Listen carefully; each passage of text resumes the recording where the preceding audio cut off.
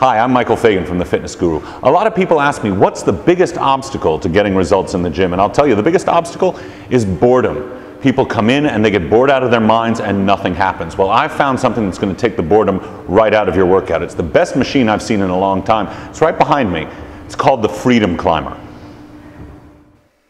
This is the Freedom Climber, an indoor rock climbing wall. Now, the first thing that's amazing about this wall is it's only 8.5 feet tall, so it fits very comfortably in the basement of my Brooklyn gym.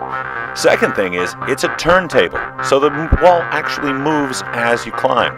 It's controlled with a very simple dial, and it has this fantastic readout that'll show you how quickly you're climbing, how many calories you're burning. All the pegs are just like the pegs on any other climbing wall. They're adjustable, you can fix them as you want to.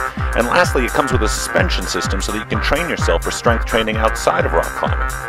Now you start very simply. With very simple climbs, you can lock the wheel so you can practice climbing up and down, climbing on angles, really start to get comfortable with the feel of the wall before you start to let it turn. You can also start to do cardiovascular exercises, very, very simple plyometric exercises that'll let you get a little stronger in terms of your climbing technique.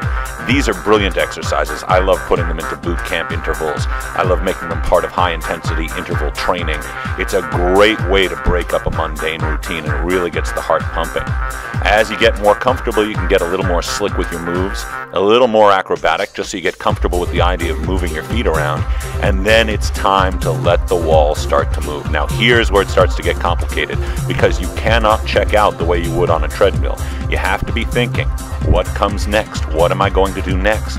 As the moves become more difficult and more complex, you're thinking that much more, you're getting that much more out of it. And finally, when you're done with all the climbing, you've got the suspension training. Great suspension training, which is so hot on the market right now. You can do all sorts of upper body and lower body exercises to help strengthen your body, improve flexibility, increase your muscular endurance so that when you climb you have more to rely on. And then lastly, there's a whole series of abdominal exercises you can do with the suspension system, because what workout is complete, really, without the opportunity to work your abs? That's the Freedom Climber. I mean, honestly, can you imagine something more perfect in such a small space? Check it out and tell them the Fitness Guru sent you.